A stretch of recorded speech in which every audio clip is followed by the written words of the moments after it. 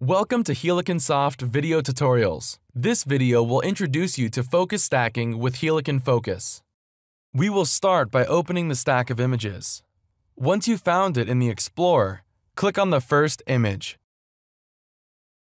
Hold down Shift button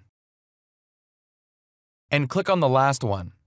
Now that you have all the images chosen, just drag the whole stack onto the main screen.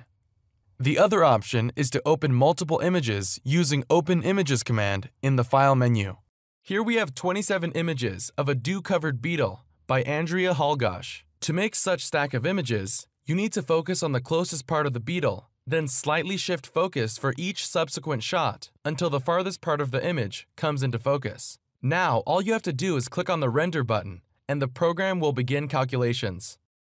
Default parameters work fine in the majority of cases. Here's the result. Notice how sharp the beetle looks all over. Now, switch to the Save tab. Click on the Save button, and you're done.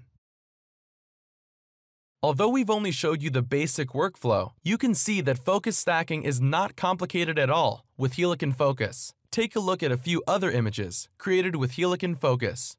Here's a close-up of a walnut by Thomas Keller. It was generated from 64 partially sharp images. And here are lovely anemones that originate from 12 images shot by Anthony Worstel.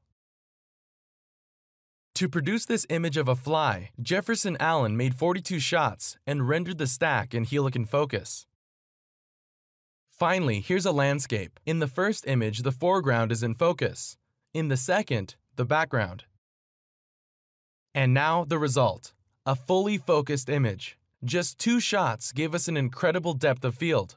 Now you're ready to start having fun with Helicon Focus. See other video tutorials on our website to learn more about focus stacking and retouching with Helicon Focus.